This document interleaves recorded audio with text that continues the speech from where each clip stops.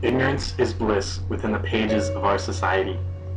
Where writing the past is better, but that the past was never written, and that the past is now the present, and the present is only the misunderstood future, the misdirected future.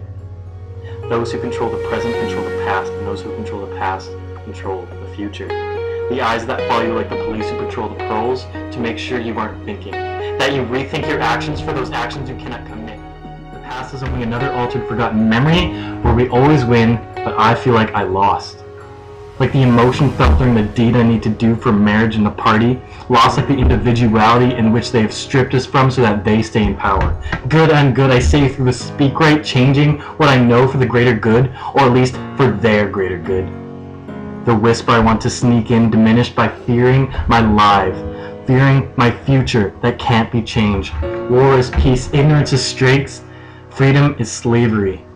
The phrases I live by are the phrases that are slowly killing me. If only I already didn't want to die. The world which is controlled so intently by those who rule the present only stay there because they rule the past.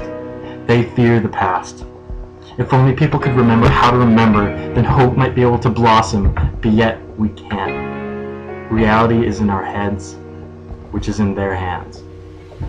Hands that punch, beat, torture, and nurture, all while defying what we know and what we know. 2 and 2 is 5, God is power, and yet I feel like I should be in power.